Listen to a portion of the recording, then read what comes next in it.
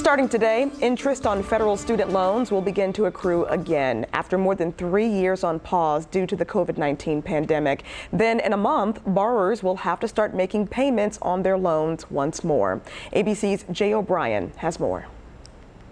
The clock now winding down to when student loan borrowers need to start repaying their loans once more. Starting Friday, September 1st, the Department of Education says borrowers will once again start to be charged interest on their loans. Then repayments on those loans will resume in October. For more than 3 years since March 2020, student loan payments and interest charges on that debt have been paused due to the pandemic.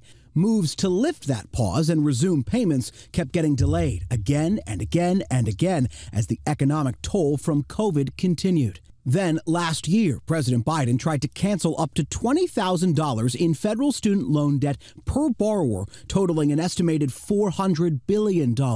All this means people can finally crawl out from under that mountain of debt.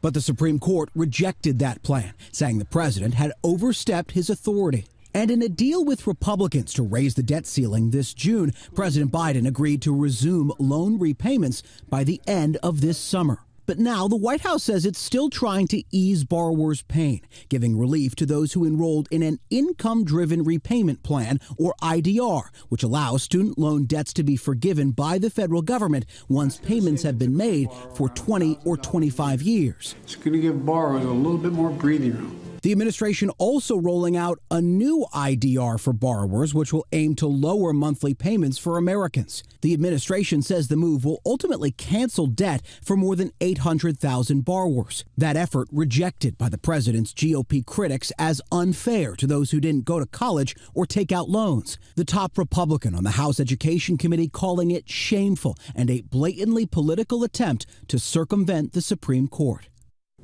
If you're a borrower and you weren't already enrolled in one of those IDR plans, financial experts say now is the time to figure out who your loan servicer is. It might have changed during the pandemic. Then they say, check your balance and figure out a plan to resume those repayments. Jay O'Brien, ABC News, Washington.